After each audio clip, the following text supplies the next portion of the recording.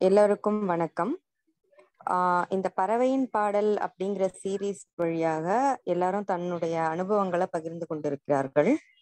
அந்த வகையில இன்னைக்கு நம்மோட தென்காசியிலிருந்து திரு விஜய் அவர்கள் இணைந்திருக்கிறார். இவர் பாத்தீங்கன்னா ஒரு இன்ஜினியரிங் காலேஜ்ல ப்ரொஃபஸரா இருந்து இப்ப சொந்தமா தொழில் தொடங்கி செய்துட்டு இருக்காரு. 2020 நடந்த ஆன்லைன் ஞான முகாம்ல கலந்து தெளிவு பெற்றிருக்காரு. இன்னைக்கு அவருடைய புரிதலை நம்மளோட பகிர இருக்கிறார். நன்றி சார்.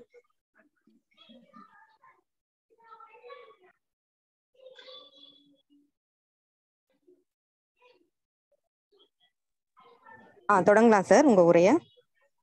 சரி, வணக்கம். என்னோட பேர் விஜய். ஐயாவுடைய புரிதல் 2020 கொரோனா டைம்ல தான் எனக்கு ஏற்பட்டுச்சு. ஆனா புரிதலுக்கு முன்னாடி ஒரு 10 வயதிலிருந்தே இருக்கும். எனக்கு 10 வயதிலிருந்தே எனக்கு ஒரு இனம் புரியாத போராட்டங்கள் இருந்துகிட்டே இருந்துச்சு. அது என்னங்கிறது எனக்கு தெரியாது. ஆனா அந்த போராட்டம் ஐயாவுடைய புரிதலுக்கு கொஞ்ச காலத்துக்கு முன்னாடிதான் எண்ணங்கள் அப்படிங்கறத நான் புரிஞ்சுக்கிட்டேன். ஆனா அந்த வயதுல அது புரியல. இந்த 10 வயதுல இருந்து ஒரு 36 வயது வரைக்குமே அதிகமான நெகட்டிவ் தாட்ஸ் தான் ஏற்பட்டுச்சு. நெகட்டிவ் தாட்ஸ் அல்லது அது அருவருப்பான எண்ணங்கள் இந்த மாதிரிலாம் இருக்கும்போது அது சார்ந்த உணர்வுகளும் உடல் ரீதியில இருந்துச்சு. அப்ப அது எண்ணங்கள் உணர்வுகள் அப்படின்னு எனக்கு பார்க்கறது தெரியல, அதை பத்தி புரிஞ்சுக்கிடவும் தெரியல. பட் எப்பவும் ஒரு மனசளவுல ரொம்ப வலியும் உடம்பு வலி அளவுல ஒரு மோசமான உணர்வு நிலையிலுமே இருப்பேன். இன்னும் சொல்ல போனா கிட்டத்தட்ட என்னை சுத்தி இருக்கிறவங்க கூட என்ன கேட்பாங்க, எப்பவுமே ஏதாவது திங்க் பண்ணிக்கிட்டே இருக்கிற அப்படின்னு. அது என்ன அறியாமலே நான் அந்த திங்கிங்ல டிராவல் பண்ணிக்கிட்டே இருக்கிறேன், எனக்கே தெரியாது. ஸோ அது ரொம்ப டல்லாவும் இருப்பேன், பாடியில ரொம்ப ஒரு எனர்ஜிட்டியே இருக்காது. ஸோ இந்த மாதிரிதான் லைஃப் அப்படியே டிராவல் பண்ணி போயிட்டே இருந்துச்சு. இது அதை கண்ட்ரோல் பண்ணதுக்கு நல்ல விதமா வரணும் அப்படிங்கிறதுக்காக நிறைய டிவோஷனல் பாத்துட்டே போயிருக்கிறேன், நிறைய மெடிடேஷன் கிளாஸஸ் அட்டன் பண்ணிருக்கிறேன். பட் எல்லாமே அந்த டைம்ல ஃபுல்ஃபில் ஆகும். பட் அது திருப்பியும் பழைய மாதிரி ஆயிரும் அப்படின்னா மன அளவுல போராட்டம் தான் இருந்துட்டே இருக்கும். ஒரு ஸ்டேஜ்ல 36 என்னவாமா 35 எல்லாம் வரும்போது ஒரு கட்டத்துல நான் அப்ராடு போற வேண்டிய சுச்சுவேஷன்ஸ். அப்ராடு போய் இருக்கும்போது தான் ஒரு 1.5 year அப்ராட்ல இருக்கும்போது தான் எனக்கு ஏதோ ப்ராப்ளம் இருக்கு, அது என்ன ப்ராப்ளம்ங்கிறது தெரியல அப்படிங்கிறது அந்த ஒரு டைம்ல தான் மைண்ட்ல வந்துச்சு. ஸோ அது என்ன ப்ராப்ளம்ங்கிறது நமக்கு தெரியல அப்படின்னு சொல்லி சர்ச் பண்ண ஆரம்பிக்கும் போது தான் ஃபர்ஸ்ட் இந்த சீக்ரெட் அப்படிங்கிற ஒரு வீடியோஸே எனக்கு வந்துச்சு. அந்த வீடியோஸை பார்த்ததுக்கு அப்புறம் தான் எனக்கே தோணுச்சு, ஓகே நம்மளுடைய தாட் எண்ணங்கள் தான் நமக்கு பிரச்சனையா இருக்கு அப்படின்னு சொல்லி அந்த சீக்ரெட்டுடைய இதை கொஞ்சம் ஃபாலோ பண்ண ஆரம்பிச்சேன். அப்படி அதை ப்ராக்டிஸ் பண்ணி இருக்கும்போது திருப்பி இந்தியாவுக்கு நான் வந்துட்டேன். இந்தியாவுக்கு அதை கொஞ்சம் ஃபாலோ பண்ணி ப்ராக்டிஸ் பண்ணிட்டு இருக்கும்போது அதை தொடர்ந்து ஃபாலோ பண்ண முடியல. அது கொஞ்சம் பெட்டரா இருந்துச்சு, பட் அது ஏதோ ஒரு ப்ராசஸ்ல போய்கிட்டே இருந்த மாதிரி இருந்துச்சு. அப்பதான் ஐயாவுடைய வீடியோ தன்னைத்தானே எனக்கு யூடியூப்ல கிடைச்சிச்சு. அது சரவணன் ஐயாவுடைய வீடியோ முத நான் பார்த்தது. அந்த வீடியோ அந்த கண்ணாடி கிளாஸும் தண்ணீரும் ஒரு ஸ்பூனும் வச்சு அவர் ஒரு விளக்கம் கொடுத்தாரு. அந்த விளக்கத்தை யூடியூப்ல எனக்கு பார்த்த உடனே ஒரு சின்ன ஒரு பிரைட்னஸ் கிடைச்சிச்சு. இது ஏதோ சொல்ல வர இது நமக்கு புரியுது அப்படின்னு சொல்லிட்டு அந்த வீடியோ திருப்பி பார்க்கும்போதுதான் அதுக்கப்புறம் தான் அந்த எனக்கு புரிஞ்சுது, சரி நம்ம உள்ள தாட்டை கண்ட்ரோல் பண்றோம், அறிவை கொண்டு கண்ட்ரோல் பண்ணிட்டே இருக்கிறோம், அது ஃப்ரீயா போகலை, நம்ம அதை போக விடாம நம்ம அதை நெகட்டிவ் பாசிட்டிவ்னு பிரிச்சு வச்சுக்கிட்டு நம்மளை கண்ட்ரோல் பண்ணிட்டு இருக்கோம் அப்படின்னு சொல்லிட்டு அப்பதான் புரிய ஆரம்பிச்சது. அதுக்கப்புறம் தான் பல்வேறு ஜூம் மீட்டிங், கொரோனால பல்வேறு ஜூம் மீட்டிங் அட்டன் பண்ணேன், பல்வேறு ஆசிரியர்களிடம் உரையாடல் பண்ண ஆரம்பிச்சேன். அதுக்கப்புறம் இந்த பிடிஎஃப் புக்ஸும் படித்தேன், பர்ச்சேஸ் பண்ணி படித்தேன். அப்படி படிக்க நிறைய கேள்விகள் உள்ள எழும்பிக்கிட்டே இருக்கும்போது ஆசிரியர்கள்ட்ட நேரடியா கான்டாக்ட் பண்ணி பேசும்போது ஒவ்வொன்றுக்கும் எனக்கு அது விடை கிடைக்க ஆரம்பிச்சு.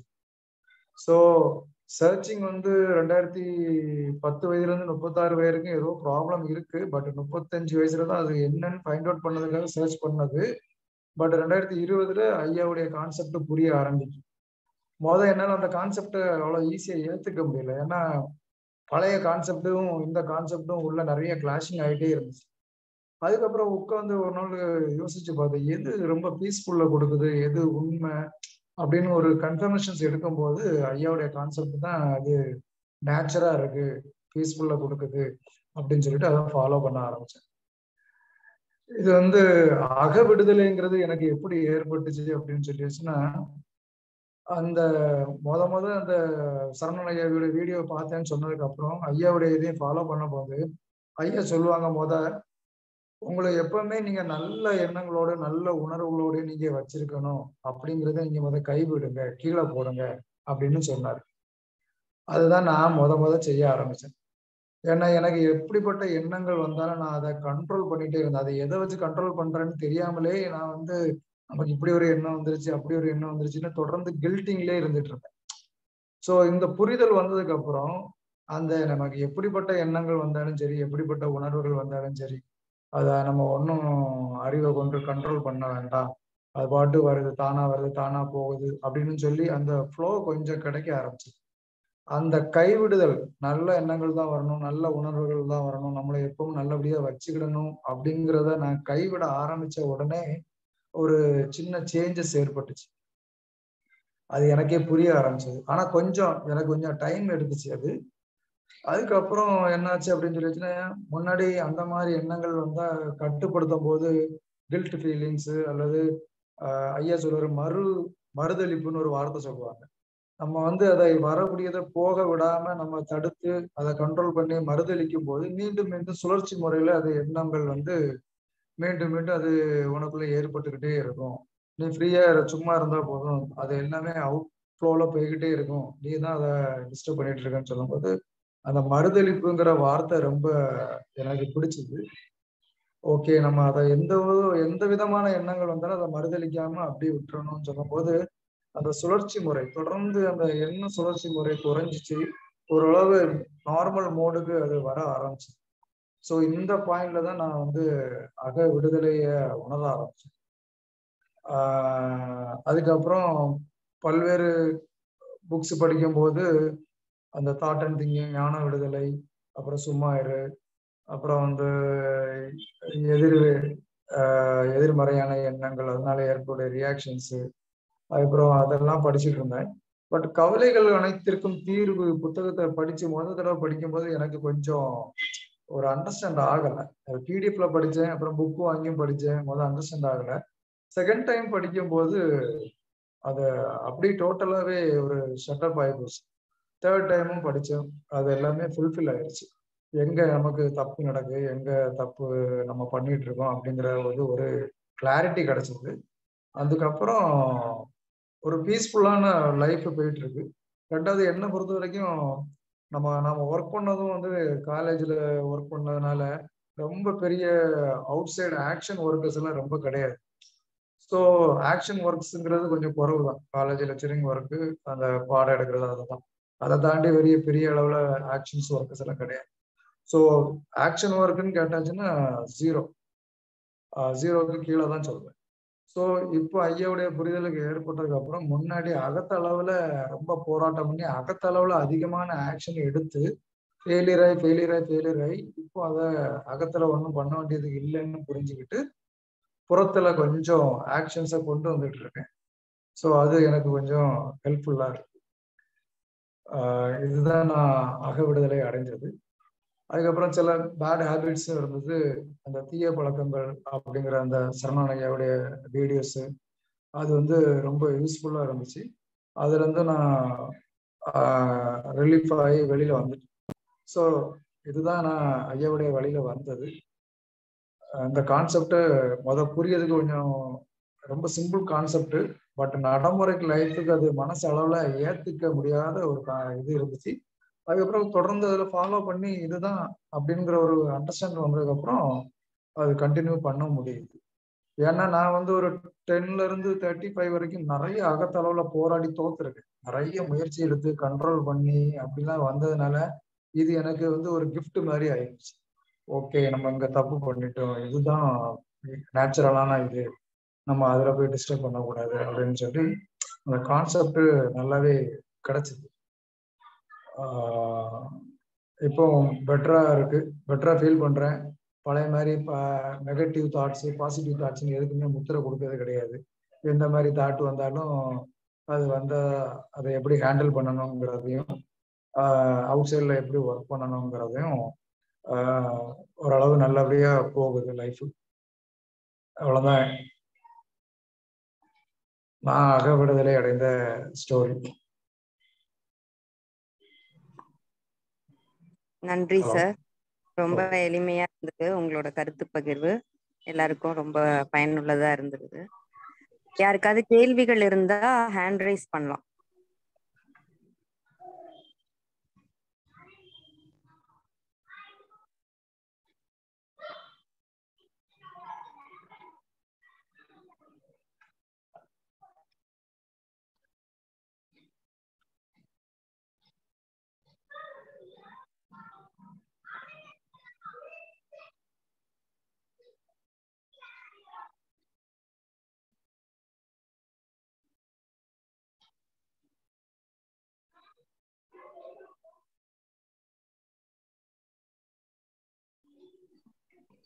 சுந்தரபாண்டியன் சார், அன்மியூட் பண்ணிட்டு பேசுங்க சார்.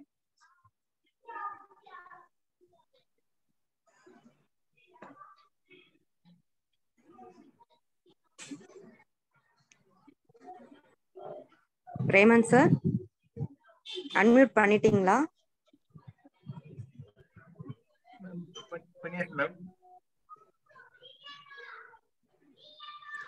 சார் உங்களை அன்மியூட் பண்ணிட்டு பேசுங்க சார், உங்க கேள்விகள் சொல்லலாம். சார் வணக்கம் சார், என் பேர் சுந்தரபாண்டியன் சார். உங்க கருத்து பதிவு உண்மையிலேயே ரொம்ப நல்லா இருந்தது. ஸோ எனக்கு என்ன பிரச்சனை இருக்கோ அதே மாதிரிதான் நீங்க சொன்னது எல்லாமே எனக்கு கரெக்டா அப்படியே அடாப்ட் ஆன மாதிரி இருந்தது. ஏன்னா எனக்கும் அதே மாதிரிதான் அந்த தாட்ஸ் ஓடிட்டே இருக்கிறது. ஸோ அதை எப்படி கண்ட்ரோல் பண்றது, ஸோ அதுலதான் அதிகமா என்னோட டைம் நானும் ஸ்பெண்ட் பண்ணிட்டு இருக்கேன்.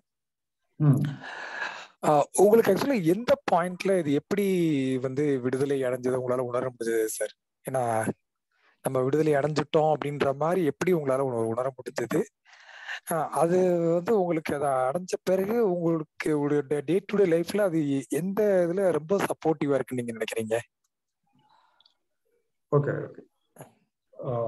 அதாவது நான் தான் சொன்னேன், ஒரு 10 வயதுக்கு அப்புறமே எனக்கு அந்த டீனேஜுக்குள்ள என்ட்ராகும் போதே அந்த ஒரு பிரச்சனை இருந்துட்டே இருந்திருக்கு. அது வந்து என்னால அது ரியலைஸ் பண்ண முடியும். நான் எனக்கு நல்லாவே ஞாபகம் இருக்கு, 10 வயசுல இருந்து ஒரு எப்பவும் ஒரு குட் ஃபீலிங்ஸே இருக்காது. ஒரு பேடு தாட்டு பேடு திங்கிங்லேயே போயிட்டே இருக்கும்.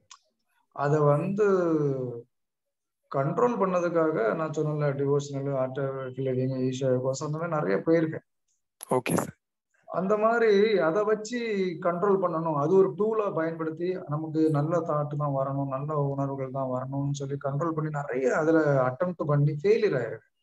நிறைய அலோனா போய் உட்கார்ந்துருக்கேன். அந்த மாதிரிலாம் இருக்கும்போது நல்லா இருக்கும். அலோனா போய் உட்கார்ந்துருக்கும் போது, கோயில்ல போய் உட்கார்ந்துருக்கும் போதெல்லாம் நல்லா இருக்கும். நமக்கு நல்ல ஃபீலிங்ஸ் நல்ல தாட்ஸ் வந்த மாதிரி ஒரு ஒரு மாயை ஏற்படுத்தும். அது நம்ம நார்மல் பீப்புளோட கலந்து ஒரு இதுல வரும்போது பழைய மாதிரி ஆயிடும். அதுக்கு காரணம் என்னன்னா, நீங்க இண்டிவிஜுவலா எனக்கு போன் பண்ணீங்கன்னா நான் உங்களுக்கு சொல்றேன். ஏன்னா நாங்களும் அதுக்கு வந்து சில காரணங்கள் உண்டு. நம்ம அந்த டீனேஜ் விஷயங்கள்ல சில விஷயங்களை நம்ம அவுட் சைட்ல தேவையில்லாத விஷயங்களை பண்ணும்போது அதுவுமே நம்ம வந்து மைண்ட் அளவுல அது வந்து திருப்பி திருப்பி அது ரிலேட்டடான தாட்ஸ் எல்லாம் ஏற்படுத்திக்கிட்டே இருந்துச்சு. Okay sir. இந்த தாட் எல்லாமே வந்து வந்து வந்து போய் இருக்கும்போது நம்ம இந்த ஃபேமிலி செட்டப்போட நம்ம லோக்கல் ஏரியால இருக்கும்போது அது தெரியும். இருந்தாலும் அந்த கொஞ்சம் அந்த ஃப்ரெண்ட்லியா இருக்கும்போது அது பெரிய அளவுல பாதிப்பு தெரியல. பாதிப்பு இருந்தாலும் கூட அது அப்படி அப்படி போய்கிட்டே இருந்துச்சு. ஆனா அந்த அலோனா 1.5 வருஷம் கல்ஃப்ல அலோனா இருந்தோம் பாருங்க.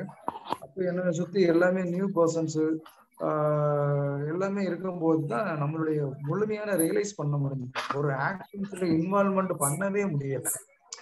அங்க போய் கல்ஃப்ல போயாச்சுன்னா அங்க ஆக்ஷன்ஸ்ல தொடர்ந்து இருந்துட்டே இருக்கணும், ஒர்க்ல இருந்துட்டே இருக்கணும். ஆனா அங்க போனதுக்கு அப்புறமா என்னாச்சு அப்படின்னா தாட்லயே தான் கவனமா இருந்துச்சு, திங்கிங்லயே தான் கவனமா இருந்துச்சு. அங்க போய் நம்மளால அவுட் சைட்ல ஆக்ஷன் ஒர்க்ல ஈடுபடவே முடியல. அப்பதான் ஃபைண்ட் அவுட் பண்ண நமக்கு ஏதோ ப்ராப்ளம் இருக்கு அப்படின்னு. அங்கதான் எனக்கு கொஸ்டின் வந்து ஆரம்பிச்சது. அதுக்கு முன்னாடி இந்த பிரச்சனை எல்லாம் இருக்குன்னு தெரியும், ஃபீலிங்ஸ். ஆனா அது தாட்டு ஃபீலிங்ஸ் அப்படின்னு என்னால அதை ஒரு மார்க் பண்ணி என்னால ஐடென்டிஃபை பண்ண முடியல. அந்த கல்ஃப்ல போய் நம்மளால ஆக்ஷன்ஸ்ல இன்வால்வ்மெண்ட் பண்ண முடியல. நமக்கு ஏதோ ப்ராப்ளம் இருக்கு, நம்ம நம்ம பாட்டு ஏதோ ஒரு பாடி மட்டும்தான் இருக்கு, மைண்ட் திங்கிங் எல்லாம் எங்கேயோ போய்கிட்டு இருக்கு. நம்மளை சுத்தி உள்ளவங்க எல்லாம் கேக்குறாங்க என்ன பண்ணிட்டு இருக்கு அப்படிங்கிற மாதிரி பிரசன்ஸ் ஆஃப் மைண்ட்ல இல்லைன்னு சொல்ற கொஸ்டின்ஸ் எல்லாம் வந்துச்சு. அப்பதான் ஃபைண்ட் அவுட் பண்ணும்போது அந்த சீக்ரெட் நான் சொன்னது அது எல்லாம் ஃபாலோ பண்ணி பார்க்கும்போது அது ஒரு வேல கொண்டு போச்சு. பட் அது ஒரு ஸ்ட்ரெஸ்ஃபுல்லாவே இருந்துச்சு. ஆனா ஐயாவுடைய புரிதல் நான் ஏற்கனவே அகத்தளவுல ரொம்ப போராடி ஃபெயிலியர் ஆயிருந்ததுனால அந்த சரவணன் ஐயாவுடைய வீடியோ வந்து எனக்கு ஒரு பிளிங்க் ஏற்படுத்துச்சு. ஆஹா, இதுதான் நமக்கு மேட்ரு போல இருக்கு. நம்ம உள்ள கடந்து அதை ஃபைட் பண்ணி கண்ட்ரோல் பண்ணிக்கிட்டே இருக்கிறோம், அதை வெளியே போக விடல.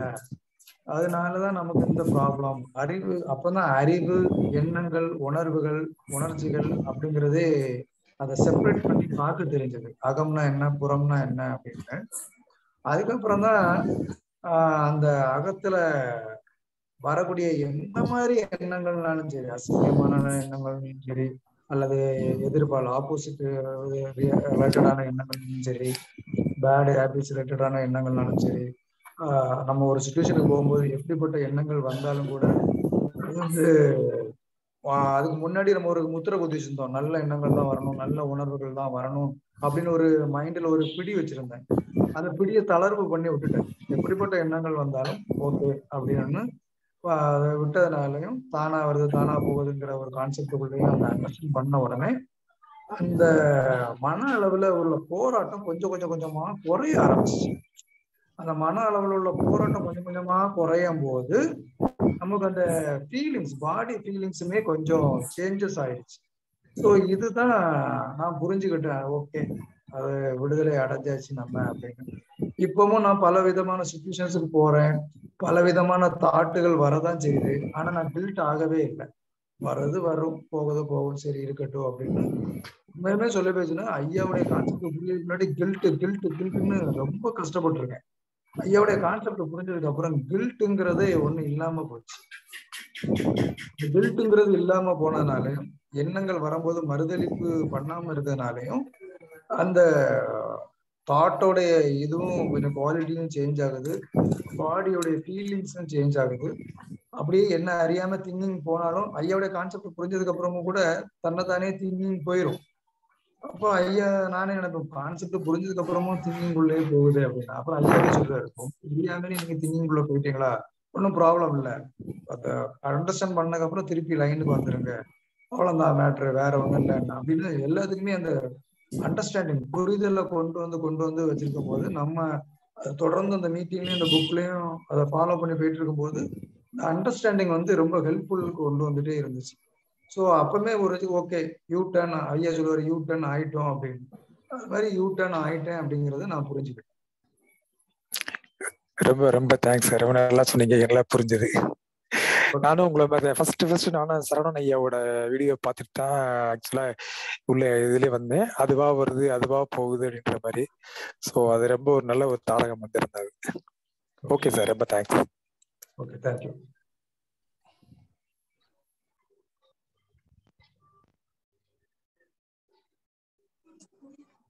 வேற யாருக்கும் கேள்விகள் இருக்கா?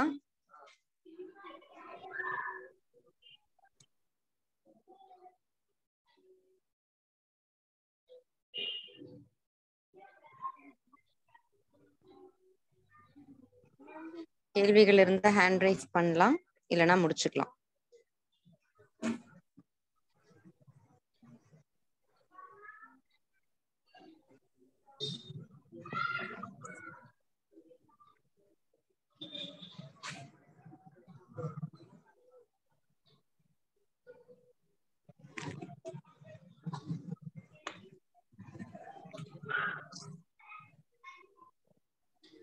செந்தில்குமார் சார், அன்மியூட் பண்ணிட்டு பேசுங்க சார். வணக்கம். வணக்கம் சார். வணக்கம். வணக்கம். ஒரு நல்ல புரிதலை கொடுத்தீங்க ஐயா. உங்களோட ஜேர்னியில் நீங்கள் ஏதாவது ஐயாவோட தியானம் மாதிரி ஏதாவது கற்றுக்கிட்டீங்களா, இல்லை உங்களுக்கு தன்னால் அந்த ப்ரெசன்ஸ் ஆஃப் மைண்ட் வந்து?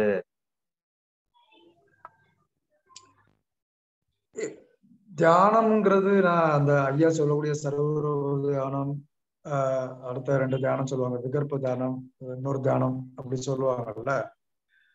அது வந்து நான் ட்ரை பண்ணி பார்த்துருக்கேன். ஓகே. மற்ற மெடிடேஷன் கிளாஸுக்கெல்லாம் போகும்போது நம்ம பிசிக்கல் பாடியை ஏதாவது பண்ணி ஆகணும், இல்லைன்னா ப்ரீத்திங் ஏதாவது பண்ணி ஆகணும், இந்த மாதிரிலாம் ஏதாவது ஒரு ஒர்க்கை கொடுத்து தான் நம்ம பண்ண வேண்டியதா இருந்துச்சு. பட் ஐயோடைய கான்செப்ட்ல ஐம்புலன்களை நமக்கு எப்படி யூஸ் பண்ணணும் அப்படிங்கிறது தெளிவா சொல்லிட்டு வந்திருக்காரு. இந்த ஐம்புலன்களை நம்ம வந்து கண்கள், காதுகள், மூக்கு, நாக்கு, நம்ம உணர்வுகளை எப்படி இது பண்ணணும்னு சொல்லி வந்திருக்காரு. நான் சில நேரம் ரெகுலரா வாக்கிங் போவேன். அந்த டைம்ல நான் இதை கொஞ்சம் யூஸ் பண்ணி பார்த்துருக்கேன். அது கொஞ்சம் நல்லா தான் இருக்கும். மற்றபடி நான் இதை எண்ணங்கள், உணர்வுகளை கரெக்டா கொண்டு வந்துடணும்னு சொல்லிட்டு அந்த தியானத்துல நான் அப்படி பயன்படுத்தினதே இல்லை. அது வந்து ஐயாவுடைய தாட் அண்ட் திங்கிங், அகம்புறம், அந்த அண்டர்ஸ்டாண்டிங்ல எனக்கு அது வந்து நான் அங்கதான் லாக் ஆயிருந்தேன். அந்த லாக்கு ஓப்பன் ஆயிருச்சு. அப்ப அதுவே எனக்கு ரிலீஃபை கொடுத்துருச்சு. மற்றபடி மெடிடேஷன்ஸ் முன்னாடி பண்ணியிருக்கேன். புரிதலுக்கு முன்னாடி நிறைய மெடிடேஷன் ஒர்க் எல்லாம் பண்ணி பார்த்துருக்கேன். அது வந்து அந்த டைம்ல செட் ஆகும், அதுக்கப்புறம் செட் ஆகாது. இது ஐயா சொல்லுவாரு, வேணும்னா பண்ணுங்க, வேண்டாம்னா விட்டுருங்கன்னு சொல்லுவாரு. அது ஓகே தான். நான் மார்னிங் போகும்போது சர்வரூப தியானம் வந்து நான் ட்ரை பண்ணி பார்த்துருக்கேன். எனக்கு அது கொஞ்சம் நல்லா தான் இருந்துச்சு. ஆனா புரிதல்லே உங்களுக்கு வந்து உங்களோட ப்ராப்ளம் சால்வ் ஆயிடுச்சு. புரிதல்லே எனக்கு வந்து ஏன்னா நான் அதை தானே தேடிக்கிட்டே இருந்தேன். அதை தேடிக்கிட்டே இருந்து நிறைய அகத்தளவுல போராடி அதை கண்ட்ரோல் பண்ணதுக்காக நான் நிறைய ஒர்க் அவுட் பண்ணி பார்த்து ஃபெயிலியர் ஆனதுனால இந்த சின்ன விஷயம், இந்த கண்ணாடி தண்ணி, கிளாஸு, ஸ்பூனு, இப்படிதான் நம்ம பண்ணிட்டு இருக்கோம் அப்படிங்கிற அந்த கான்செப்ட் புரிஞ்ச உடனே இதுதான் நமக்கு ஏதோ அப்படி ஒரு மைண்ட்ல ஒரு டக்குன்னு ஒரு ஓப்பனை கொடுத்துச்சு. அந்த தான் ஐயாவுடைய ஃபாலோ ஆக ஆரம்பிச்சேன். ஐயாட்ட நிறைய பேசியிருக்கேன். சரணன் ஐயா, ஜீவமணி ஐயா, பாபுலால் ஐயா, ஆனந்த் ஐயா, சந்திரசேகர் ஐயா, இவங்க எல்லார்ட்டுமே நான் ஆரம்ப கட்டத்துல கொரோனா டைம்ல நிறைய பேசி அப்படியே வெளியில வந்தேன். அந்த அளவுக்கு என் மைண்ட்ல நான் ரொம்ப ஸ்ட்ரெஸ்ஃபுல்லா இருந்தேன். அது கொஞ்சம் எல்லாருமே நல்லா சப்போர்ட் பண்ணனால வெளியில வர முடிஞ்சது. ஓகேங்க, நன்றிங்க ஐயா. ஓகே, வான்பிரியா மேம், நீங்க அன்மியூட் பண்ணிட்டு பேசலாம் மேம். Hi sir. வணக்கம் மேடம்.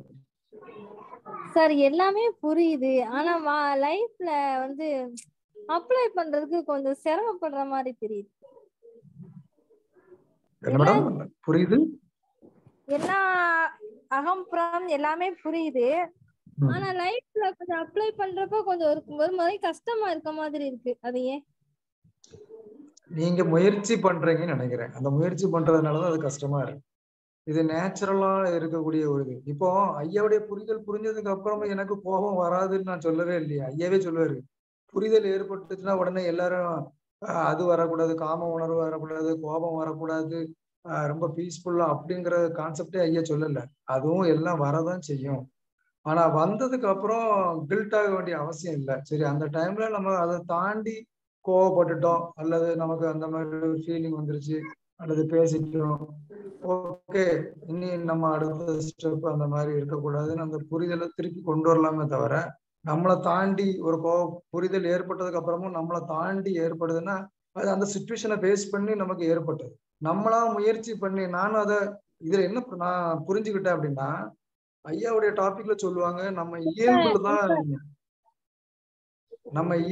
நமக்கு. சொல்லுங்க.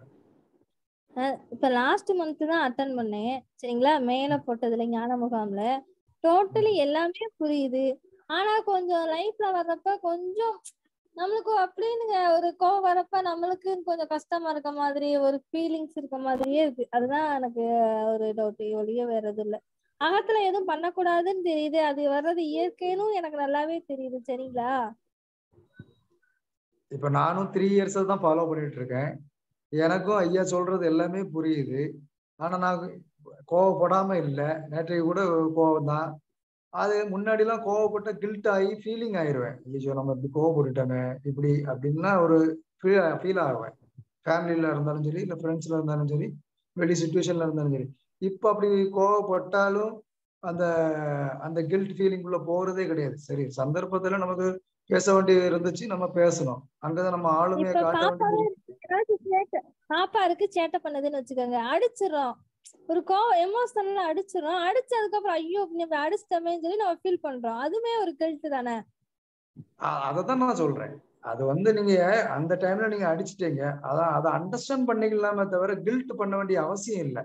ஒரு குழந்தை ஒரு தப்பு செஞ்சிருக்கலாம். ஒருவேளை அதுக்காக நீங்க அந்த எமோஷன்ல அடிச்சிருக்கலாம். பட் அடிச்சதுக்கு அப்புறம் நீங்க சரி இனி அடுத்த டைம்ல நம்மளே இவ்வளவு வயசாகி நமக்கே இன்னும் சில விஷயங்கள் புரியாமல்லாம் இருக்கும்போது குழந்தைகளுக்கு எப்படி புரியும் அப்படிங்கிற ஒரு அண்டர்ஸ்டாண்டுக்குள்ள கொண்டு வந்துட்டோம் அப்படின்னா நமக்கு கண்டிப்பா அடுத்த குழந்தைகளுக்கு மேல கோவம் வராது. ஏன்னா நம்மளே ஒரு பர்டிகுலர் ஏஜ்ல இருக்கிறோம். பர்டிகுலர் ஏஜ்ல இருக்கும் போதே நம்மளே நிறைய ஃபேமிலிக்குள்ளேயோ அல்லது ஃப்ரெண்ட்ஸுக்குள்ளேயோ ஒரு மிஸ் அண்டர்ஸ்டாண்டிங்ல கோவப்பட்டுறோம், பேசுறோம். அப்ப அந்த குழந்தைகளுக்கு என்ன தெரியும்? அதுகளுக்கு விளையாட்டு உலகம், அதுகளுக்கு அப்படிதான் இருக்கும். ஆனா நம்ம நம்ம வளர்ந்த பார்வையில இருந்து அதை பார்க்கிறோம். அது குழந்தைகளுடைய பார்வையில இருந்து அந்த குழந்தைகளுடைய தன்மையிலே இருக்கு. அப்போ நம்ம மேலதான் அது தப்பு. சரி, அது குழந்தை தன்மையில இருக்கு. குழந்தை தன்மையுடைய செயல்பாட்டுல தான் அது இருக்கும். அப்ப நம்ம அதை புரிஞ்சுக்கிட்டு நம்ம அதுக்கு எப்படி அதை கொண்டு போகணுமோ அந்த மாதிரி கொண்டு போகணும். சரி, ஒரு தடவை நம்ம அப்படி தப்பு பண்ணிட்டோம், அடிச்சிட்டோம். சரி, நெக்ஸ்ட் டைம் நம்ம இதை அண்டர்ஸ்டாண்ட் பண்ணிக்கிட்டோம். இந்த மாதிரி சுச்சுவேஷன்ல நம்ம இப்படி அடிச்சிட்டோம். சரி, அடுத்த தடவை நம்ம அந்த குழந்தைய இப்படி ஹேண்டில் பண்ணிக்கிடணும் அப்படிங்கிற ஒரு இதுல நம்ம கொஞ்சம் ஃபாலோ பண்ணி கொண்டு போயிட்டோம்னா அடுத்தடுத்து அப்படியே கொண்டு போயிடலாம். ஐயா சொல்லதுதான் புரிஞ்சிச்சு, புரிதல் ஏற்பட்டு உடனே எல்லாம் மாறிடும்னு அவர் ஐயா சொல்லவே இல்லை. புரிதல்ங்கிறது உங்களுக்குள்ள அக விடுதலையே தான் அவர் சொல்றாரே தவிர புரிதல் ஏற்பட்டோடனே புறத்துல உள்ள எல்லாமே மாறிடும் அப்படின்னு அவர் எந்த கான்செப்ட்லயும் சொல்லல. புறத்துல வரக்கூடியது நம்ம எதிர்கொண்டு அதுக்கு தக்கன அந்த டைம்ல நமக்கு ஆக்ஷன் ரியாக்ஷன்ஸ் நடக்கக்கூடியது நடக்கட்டும். பட் ஒன்ஸ் நம்ம மேல தப்பு இருக்குன்னு நம்ம அடுத்த ஃபீல் பண்றோம் அப்படின்னா அடுத்த தடவை அது நடக்காம இருக்கிறத நம்ம பார்த்துக்கிடுவோம்னு தான் ஐயா சொல்லுவாரு. Okay sir, okay sir. இப்ப நீங்க ஒண்ணு நான் சொல்லிடுறேன். இப்போ நான் அந்த ஐயாவுடைய புரிதல் ஏற்பட்டதுக்கு அப்புறம் இயல்பு நிலையில இருந்தா நமக்கு இந்த எண்ணங்கள் இதெல்லாம் வருது. நம்ம இயல்பு தான் அப்படின்னு சொல்லும் போது இயல்புதான் பிரச்சனைன்னு சொல்லி இயல்பையே மாத்ததுக்காக நான் முயற்சி பண்ணிருக்கேன். ஆனா அங்கேயும் தோத்துதான் போனோம். நம்ம இயல்பை நம்ம மாத்தவே முடியாது. அதுக்கப்புறம் தான் அதையும் புரிஞ்சுக்கிட்டேன். ஓஹோ, நம்ம கேரக்டர் இயல்பை நம்மளே தேடி பிடிச்சி எல்லாம் போய் மாத்த முடியாது. அந்த இயல்பு நமக்கு ஆல்ரெடி அங்க உள்ள இருக்கக்கூடியது, அடிமனதுல இருக்கக்கூடியது. அது அந்த சிச்சுவேஷன்ல அந்த டைம்ல நம்மள அறியாமல வரதான் செய்யும். ஆமா, நம்ம ரிலேஷன்ஸா இருக்கும்போது நம்ம ஃபேமிலிக்குள்ள இருக்கும்போது அது ஓப்பனா வரும். ஆனா நமக்கு தெரியாதவங்க கூட ஒரு பிரச்சனை வருதுன்னா நம்ம அதை சேவ் பண்ணிக்கிடுவோம். அவங்க கூட இப்படி தெரியாதவங்க நம்ம அவங்க கூட இப்படி ரியாக்ட் பண்ண என்ன நடக்கும்னு தெரியலையே அப்படின்னா நம்ம அதை கண்ட்ரோல் பண்றோம். ஆட்டோமேட்டிக்காவே கண்ட்ரோல் ஆயிருது. ஆனா நம்ம ஃபேமிலிக்குள்ள இருக்கக்கூடியவங்க இல்ல ஃப்ரெண்ட்ஸுக்குள்ள இருக்கும்போது நம்ம ஓப்பனாவே கொஞ்சம் அதிகமா இருக்கும். ஆமா, ஏன்னா அது நமக்கு தெரியும் இல்ல, அவங்க கேரக்டர் நம்ம கேரக்டர் தெரியும். சோ அந்த ஒரு ஃப்ரெண்ட்லி மேனர் இருக்கும், ஒரு ரிலேஷன்ஷிப் மேனரும் இருக்கும். அதனால அது அப்படி போயிடும். அவங்களும் அட்ஜஸ்டபிள் பண்ணலாம், நம்மளும் உள்ள அட்ஜஸ்டபிள் பண்ணலாம். நம்ம இதே ஒரு சம்பவத்தை நம்ம வீட்டுல நடக்கக்கூடிய சம்பவத்தை மாதிரி வெளியில ஏதாவது நடந்துச்சுன்னா நம்ம அதே மாதிரி ரியாக்ட் பண்ணுவோமா?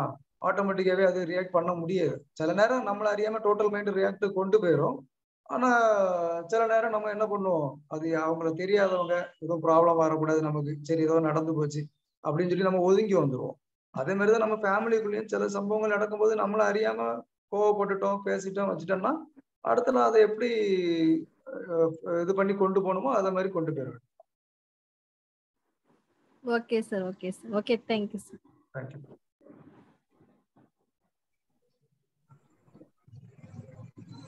வேற யாருக்கும் கேள்விகள் இருக்கா? ஹேண்ட் ரைஸ் பண்ணுங்க.